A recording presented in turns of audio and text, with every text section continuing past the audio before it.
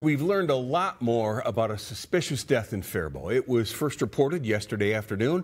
Tonight, police confirm it is a homicide. Renee Cooper is live in Faribault tonight with the other new details we're hearing from investigators. Renee.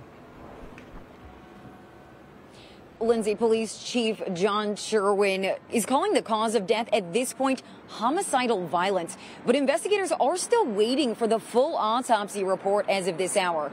Chief Sherwin did say that they believe it was a man in his 70s who was killed in his home on Mitchell Drive. No weapons were disclosed, but the chief says the victim had multiple trauma wounds. Police, the Minnesota BCA, and the medical examiner are also working to figure out exactly when the man died. The chief says it all began with a welfare check yesterday afternoon, called in by someone who was at the home for a scheduled appointment. Chief Sherwin says that person, quote, observed some things that caused concern about the man's well-being. And that's when officers responded and found his body. The chief also reporting today that the man's car was missing. And after sending out a regional alert, investigators discovered a law enforcement agency in Iowa had it. And local police are now processing that for evidence.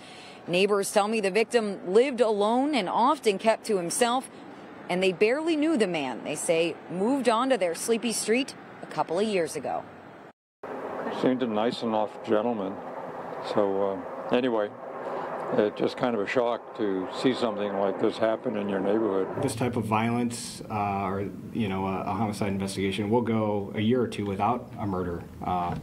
And so it's something that certainly has had an impact on the community. Faribault police saying they have not made any arrests at this point, but they do believe that the victim and suspect, or possibly suspects, had a prior relationship before this happened. They're saying unlikely there's a risk to the public, although the police chief saying be vigilant and report any suspicious activity to police. In Faribault tonight, Renee Cooper, 5 Eyewitness News.